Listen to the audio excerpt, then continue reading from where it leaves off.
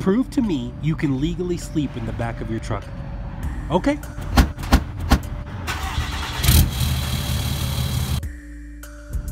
All right, guys, let's settle this once and for all. The definitive answer of whether you can sleep in the back of your truck, or anywhere for that matter, honestly.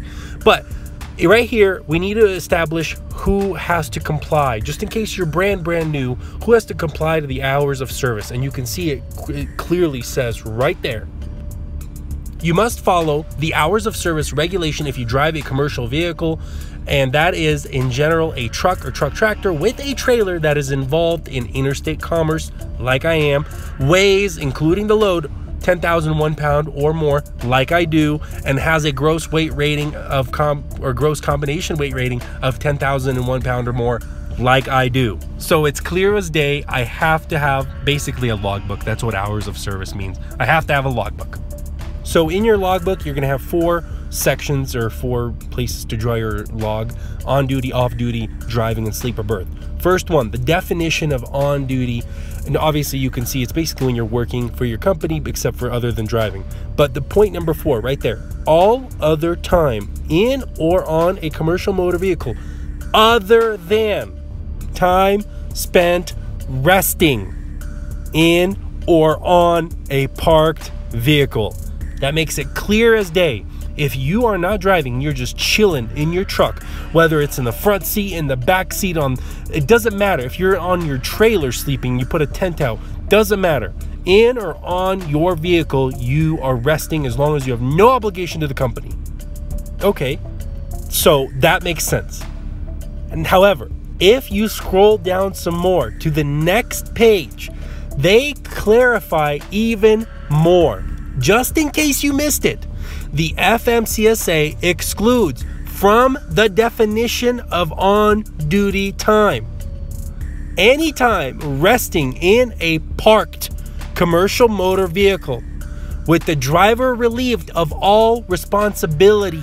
It goes on to list a couple more exclusions, but that's only for team drivers, so that does not apply to me. Now that we know that we can sleep in our trucks, in the front seat, in the back seat, on the bed, on the trailer, you can sleep wherever on your truck, honestly. The question is, why do I have to log it off as off-duty instead of sleeper berth? Especially if you're like me and you took out the back seat and you have a twin-size mattress back there.